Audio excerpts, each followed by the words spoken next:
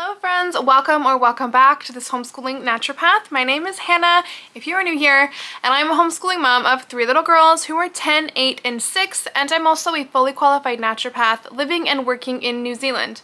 On this channel I share content related to homeschooling, homemaking, motherhood, as well as some naturopathic info throughout some of my content here. Today's video I am bringing you guys our 2023 Homeschool Read Aloud reviews. So I know we're a little bit, we're making our way steadfast into 2024, but I did want to bring this 2023 Read Aloud review to you guys now. So if you're interested to see a little review on some of the books that we read as read alouds in our homeschool this past year, stay tuned.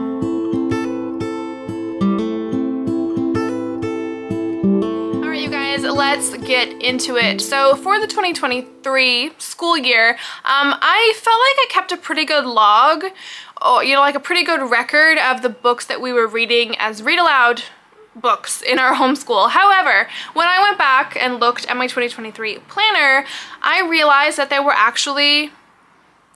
were so many books that I must have missed because there were like at least 5 books that I clearly remember reading that were not on that list. So I can't tell you if this is all the books we read aloud in our homeschool or not, but I know for a fact that these are quite a few that we definitely did read this past school year. So I love read alouds. I love having like a nice chapter book to read to all my girls. Typically when I do our read aloud is when we are having our morning snack. It's also a book that, if we're all really enjoying it, then I'll bring it to like our before bedtime routine. Once the girls are showered and in their jammies, we'll sit and read a couple chapters of our read aloud then.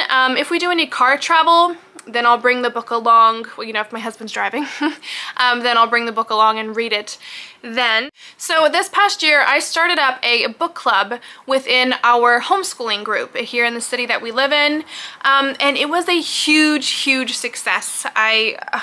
All of the kids involved in the book club had so much fun, my children included.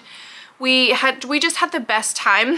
So first of all, what I have to show you is the 5 books that we read. And the book club started in August last year. And so it was the months of August, September, October, November, December. Why did I have to think about that for so long? Yeah, so we read 5 books. And I am continuing it. I've already chosen the 10 books that we'll be reading for the 2024 school year.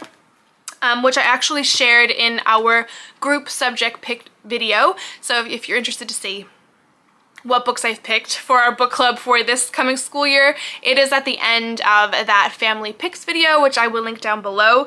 But for the review of the 5 books that we read in our book club this past year, the first book that we read was Roald Dahl's Charlie and the Chocolate Factory. This was a book that we started with in August last year. This was the biggest hit I could even imagine. We had so much fun with this book. My daughters and I included, as well as all of the kids involved in the book club, because it was the first time that we were getting together as a book club. No one really knew what exactly to expect, but that first book club meetup, there were probably,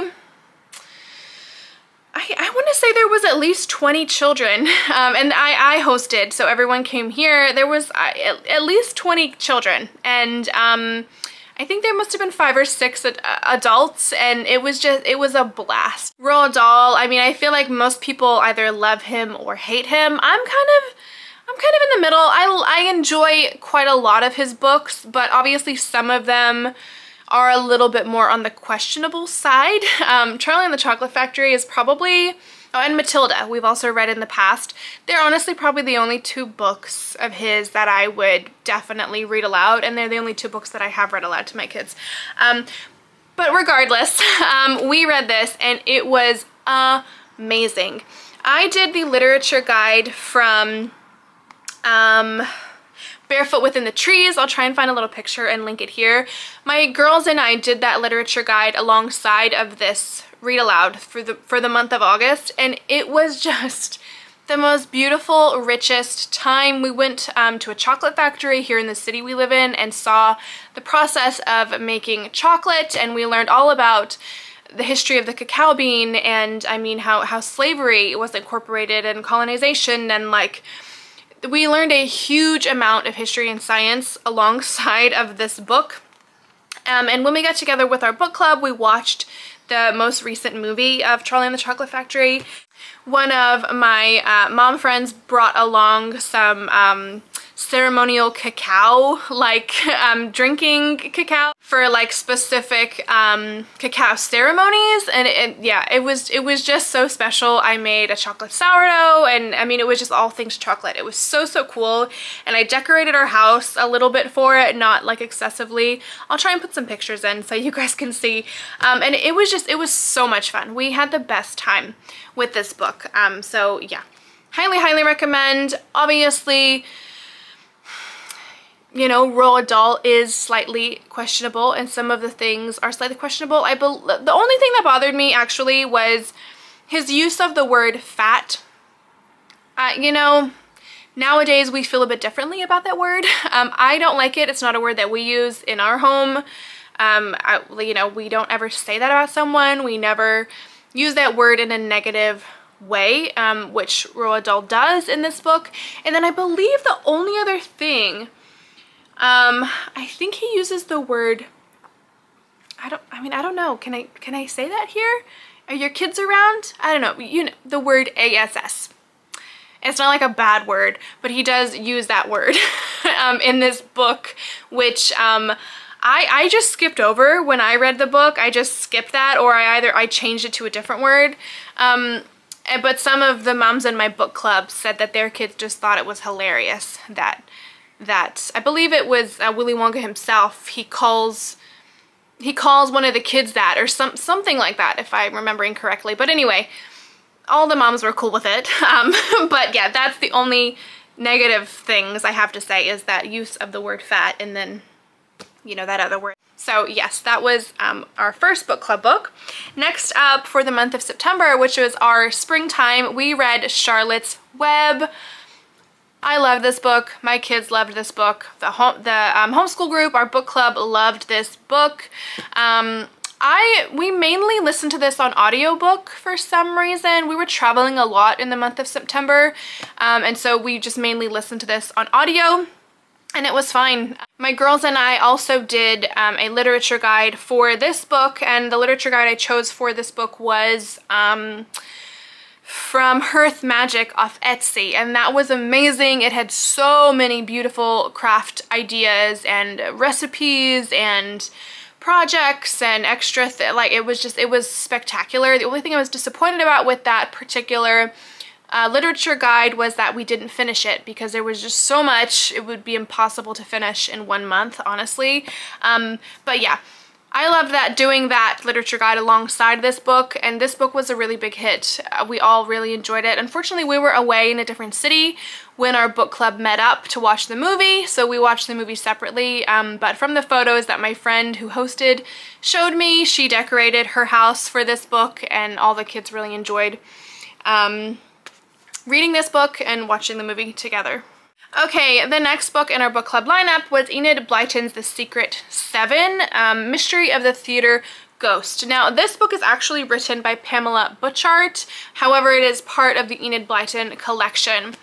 My girls really enjoyed this book, as did I. It was a very fun read. It was pretty quick. It only took us about 2 weeks to get through, which ordinarily our read alouds can take us a lot longer than that.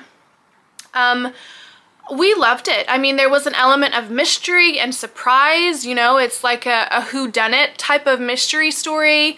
You know, the book will lead you toward one suspicious person, and then you kind of clear their name, and then you like are led toward another suspicious person, and I mean the whole book you're just waiting. It's like almost like a Scooby-Doo type vibe, you know, you're waiting to figure out who did it. And when you finally figure out, you know, it's the end of the book, and it's like, oh, of course it was that person all along. So we really enjoyed this. However, I know that it wasn't the biggest hit for our book club. A lot of of the families don't really like the idea of a ghost. In fact, a lot of the families sort of had dropped off by this point. We read this for the month of October also, by the way, and a lot of families thought it was like a Halloween type of book, which it's not. It's absolutely not a Halloween book. But a lot of the families don't celebrate Halloween here in New Zealand. Most people do not celebrate Halloween. I have a full video of how people do not like Halloween here in New Zealand. In generally speaking, if you're a Kiwi and you love Halloween, shout out to you. Where do you live? I'll come trick-or-treating at your house. But yeah, so a lot of the families didn't really like this book. Some of them did. Some of them did. They really enjoyed the mystery as well. And we really liked it. So yeah, I would recommend this. It was a really fun, intriguing read for my kids. Okay, next up for the month of November, we read this book here by a bookmark's falling out. By a Kiwi author. Her name is Lauren Keenan, and this book is called Amorangi and Millie's Trip Through Time. Now, I read this book all by myself prior to choosing it for our book club, and when I read this book by myself, it took me probably about 4 hours to get through in like one sitting. And I mean, it's a decent sized book. I love this book. I absolutely love this book. And when the month of November came and it was this book's time to shine, I could not wait to read this book to my kids, and they loved it. They loved this book so much. They really enjoyed it just as much as I did. But the only thing was that because it's like a time traveling book, it is easy to kind of get lost and confused quite often. So when I read it aloud, yeah, I had to like kind of explain things a bit more thoroughly because there was a lot of things that they were missing. And I also had to show them photos quite a lot because as they travel through time, Amorangi and Millie, they keep going back in time. And each time they meet one of their ancestors, which is just beautiful. And they end up going so far back that they reach pre-colonization before there were ever settlers, European settlers here in New Zealand. And it's just, I've like got goosebumps talking about it.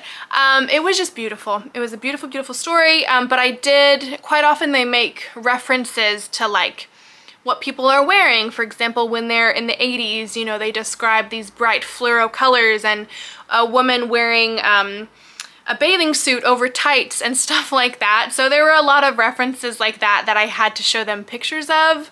Also things like a milk bar and like arcade games at the corner store and stuff like that. Like, you know, our kids just, they don't have concepts of these things because they haven't grown up with it. There was a video store at one point, like a Blockbuster type of thing. Wow. My kids have no idea, like, and you know, but it was also cool explaining those types of things to them. Like, yeah, when I was a kid, we used to go into a movie store and pick movies off the shelf to rent and take home for a couple days. We're like wild, right? It's just a totally foreign concept to our young people nowadays.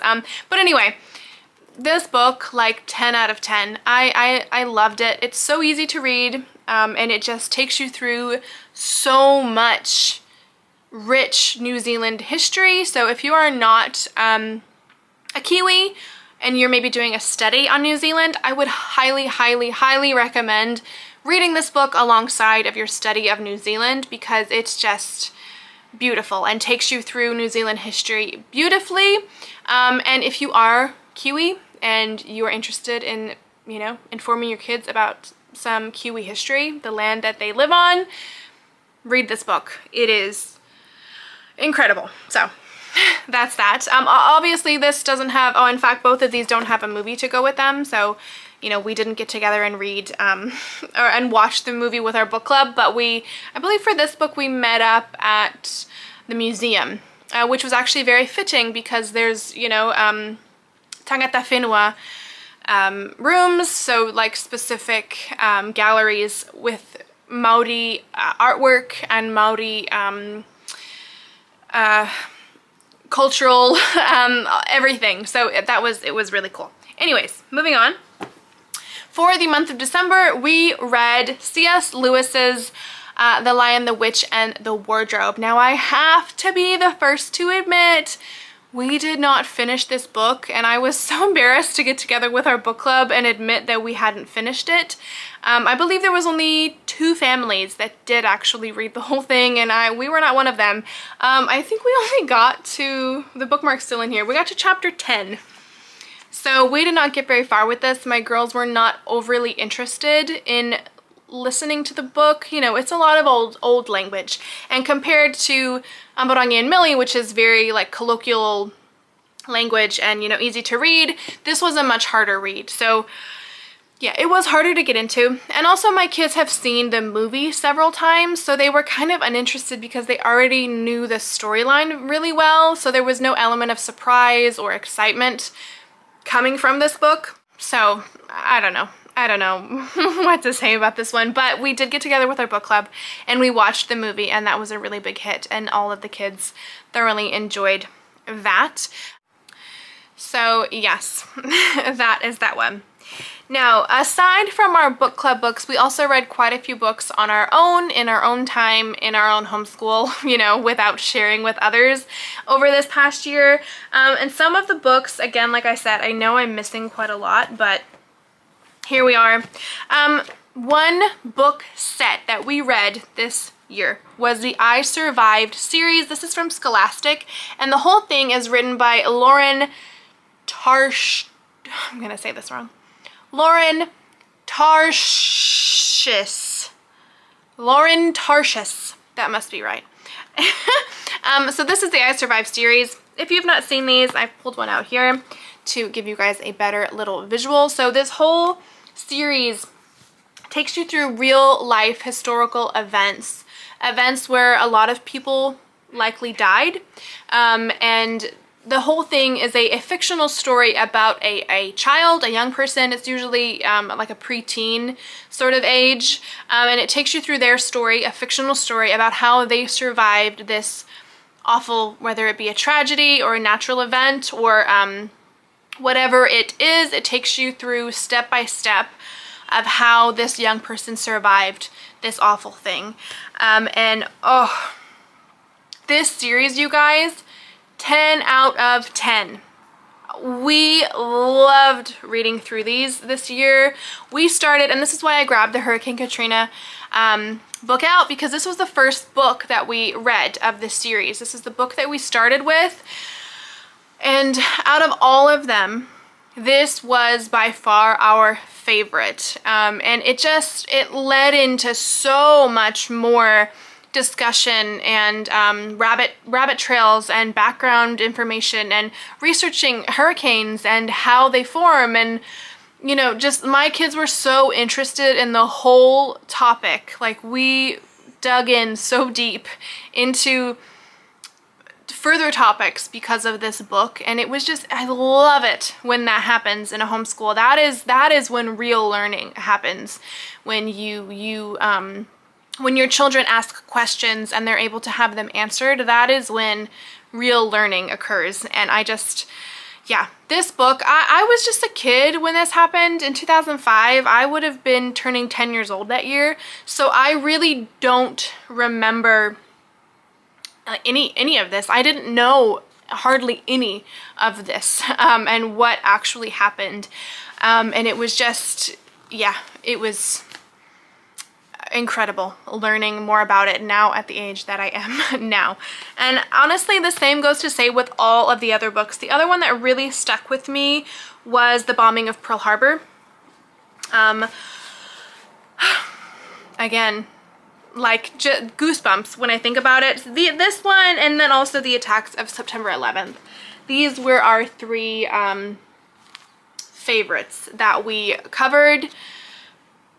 Yeah, just beautiful. I highly recommend this series. It definitely can be, you know, these are topics that are, if you have a very sensitive child or if you have very young children, you might want to avoid these. I definitely probably would wait until, you know, your oldest child is, you know, at least kind of around the age of 10.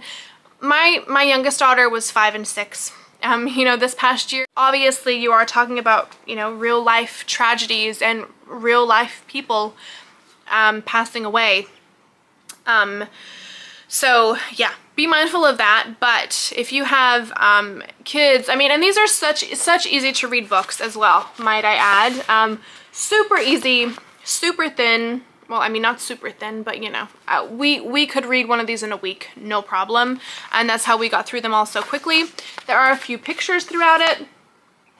So these are definitely books that your older kids, you know, sort of that 10 age, can read on their own. I mean, even if you're learning about a topic and you want to assign a reader to one of your kids, these would be perfect. But yeah, we really enjoyed them as read alouds this year. And like I said,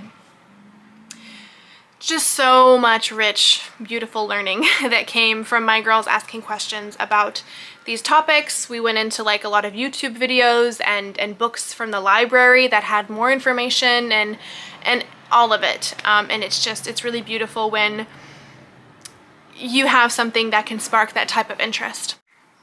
Okay, next up, we read Little House on the Prairie. In term 2 last year, we did Living Off the Land by Gather Round Homeschool, and we read Little House on the Prairie alongside that. We also watched the movie and a lot of the shows as well, the ones that we could find that were like good enough quality on YouTube. Beautiful. Love this book. Classic. My daughters all enjoyed it. It was so relevant doing it alongside the Living Off the Land unit, which, might I add, was my favorite Gather Round unit to date. Highly recommend that unit. And definitely I would recommend reading Little House on the Prairie by Laura Ingalls Wilder alongside of that unit. Loved this book. I don't have anything negative to say about it. Obviously, some of the language is a little bit older. It's not that like colloquial, am I saying that right? Colloquial. You know. It's not like super common language a lot of the time, and it's obviously, well, this version that we have anyway is, you know, a little bit older, a little bit less exciting to read. We also listened to this book quite a lot on Audible, so I didn't read the entire thing by myself because I have to be honest, some of it is a little bit tedious, but listening to it on Audible definitely makes it much easier on me. That is that. Next up, I have got this book here. I believe this is also by a Kiwi author, if I'm not mistaken. This is called Echo by Arlo Kelly. Now, I honestly can't even remember how this book ends, but I remember loving it. I remember it just being like spine-tingling. Again, this is one that we read within, I want to say about a week and a half we got through this because my daughters also really enjoyed it. It is about a boy who is blind. He's not fully blind. He can kind of make out some shapes here and there, but basically he befriends a whale and he ends up naming him Echo, and it is just a beautiful story about this little boy's journey and his friendship with this whale. And like I said, I can't really remember all the rest, but this is based in New Zealand, and if you are somebody who lives in New Zealand like me, or again you are studying New Zealand, I definitely recommend this book. Particularly if you live like on the east coast of New Zealand, this will be a super relevant book for your family, and you know, when children are able to see relevance in a book, it makes it a lot more exciting for them. Okay, next up I have got a few Geronimo Stiltons here to show you guys. I'm pretty sure that we read more Geronimo Stiltons than this year, but I can't remember and I didn't write them down, but we definitely read these 3, so that's why I grabbed them off the shelf to show you guys. This one we read in the month of October, The Peculiar Pumpkin Thief. Obviously very relevant to the month of October, not so much here in New Zealand because October is our springtime, but nonetheless, we really enjoyed this book. I love Geronimo Stilton. I know that there's a lot of people who don't, but I just like, they are such fun reads. I enjoy reading them because they're easy to read. I mean, the writing is super like, you know, it's just easy. There's a lot of pictures, there's a lot of colors, it's very fun, it's very bright, and it's just funny. It's just funny, like silly stuff. Obviously not a lot of moral value, but I think that it's important when you're choosing read alouds for your family to have a mixture of both.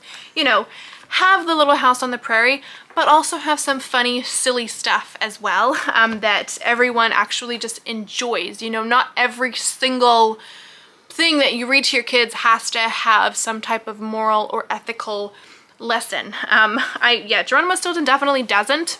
And so I have heard some people say that his behavior and how he's so scared of things and you know, how he's like a fraidy mouse, what they often refer to him in the book, is, you know, it's like teaching kids lack of character.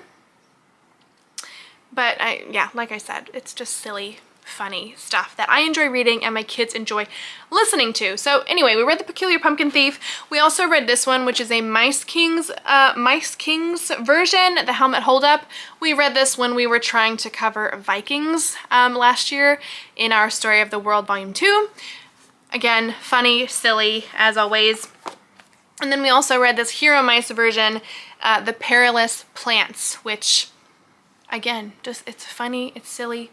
There is no moral value to be had, but it's enjoyable, and we enjoyed reading it. Next up, I have got some Magic School Bus read-alouds to share with you guys. I can't remember if I may have added, I'll have to go back and look, but to my previous mid-year read aloud review that I did a few months back during the winter time. I can't remember if any of these were on there or not, but I brought them out because we definitely read them in 2023 and we loved them all. I love the Magic School Bus chapter books. They're super easy to read.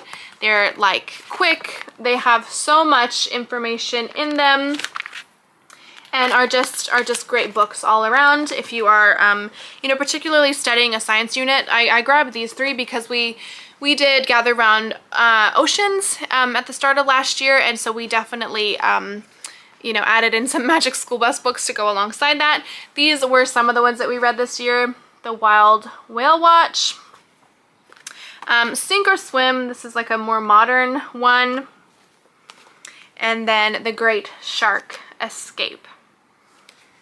Love all these books. Can't recommend them enough, honestly. Easy, fun, educational, great books. Your older kids can also read these by themselves if you're doing a unit and you want to assign them an educational reader. These are great ones. Okay, and I feel like along the same lines as the Magic School Bus, I have the Magic Treehouse. I grabbed these four because we definitely read these four. I can't remember which other ones we read. I think, again, we have read more, but I don't remember, and I didn't obviously write them all down. However, we did read these ones. We love the Magic Treehouse books. Can't say enough good things about them. Along the same lines as the Magic School Bus, you know, they're super educational, but yet fun and exciting and easy to read. So, I mean, I'm sure you guys have seen what these look like before. But they're great. Anyways, we read A Night at Dawn when we were sort of trying to cover medieval times with our Story of the World Volume 2. We read this for fun because my kids had some questions about the moon. This is Midnight on the Moon. We also did Dolphins at Daybreak. We read this when we did Oceans from Gather Round, so we had a lot of great ocean-y themed books with that unit. And then finally Thanksgiving on Thursday, which we obviously read in November for Thanksgiving. So yes, these are just some of the Magic Treehouse books that we read this past year. Love, highly recommend, educational, fun, exciting, easy to read. Okay, and then a couple of books that I do not have to show you guys because they were library books and I have returned them are as follows. I'll put pictures up here for you guys to see. One of them was The Wild Robot. Now, I have heard hugely great things about The Wild Robot. I was so excited to read it because I had heard all of these amazing things. Oh, okay. Yeah. Because I had heard all of these amazing things about it. And so I was really eager to read it and to read it to my kids. Now, this was a book that I did not thoroughly read on my own prior to introducing it to my girls. I got through, I would say, about the first 5 to 10 chapters on my own before I started reading it to them. And I was like, yeah, this looks acceptable. There's nothing awful in this book from what I can tell. when we finished this book, we finished it, we did, but yeah, I don't know, it was pretty boring. Like, to be completely honest, I didn't rate this book very highly in the end, neither did my girls.